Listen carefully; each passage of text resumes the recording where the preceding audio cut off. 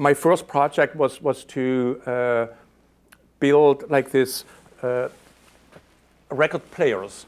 At this time in 1980, memory didn't exist. You couldn't memorize, you couldn't sample sound. So what I did, I found like pottery wheels, like the base of each record player is just like a pottery wheel, and a motor was attached. So I could, from a keyboard, operate this record player.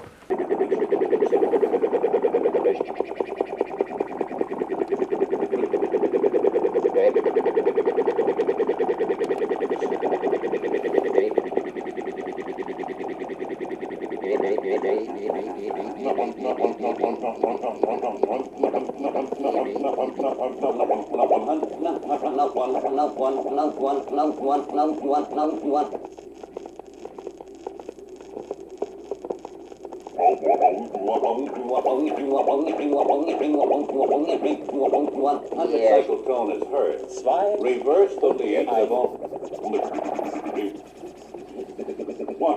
one of your speakers. In one of the two positions, the sound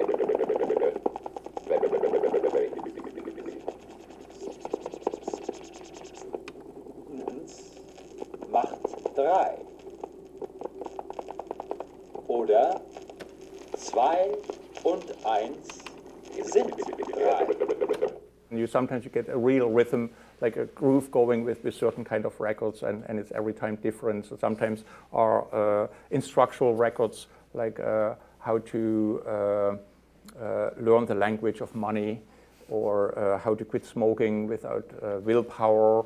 When you use spoken text, like it was more like to do absurd conversation, or some different rhythmic textures of different movement going on. So it was just a tool to use the record as a memory base.